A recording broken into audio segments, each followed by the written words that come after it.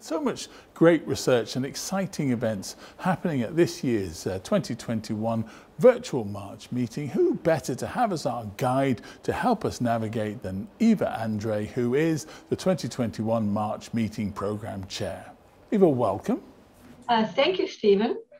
It's a pleasure. So as we all know by now, the 2021 March meeting is virtual, and we're going to miss it, aren't we? We're going to miss being there and seeing our friends and catching up with events. But what do you think are some of the benefits, some of the advantages of having the meeting virtual? First of all, less expensive, okay? You don't have to get on a plane, you don't have to book a hotel, you're at home. Another important thing, so, normally at every time slot, we have roughly 60 parallel sessions. So, no matter what you do, you're always going to miss 59 sessions that you may have wanted to attend. So now we have it all recorded, so you can just go and pick the session that you want to actually attend. What advice would you give to delegates who are navigating the virtual meeting, perhaps for the first time?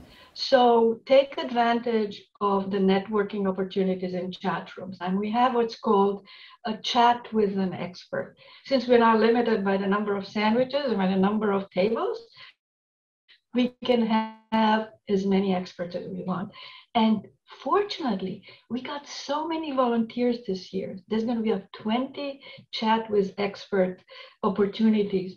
So I really encourage students to sign up and take advantage of that.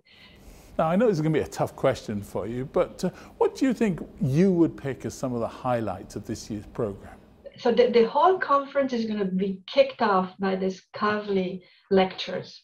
And the topic this year is a very timely topic on quantum computing.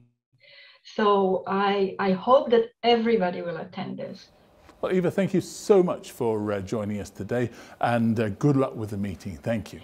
Thank you very much, Stephen, and I'm looking forward to sometime meeting you in person.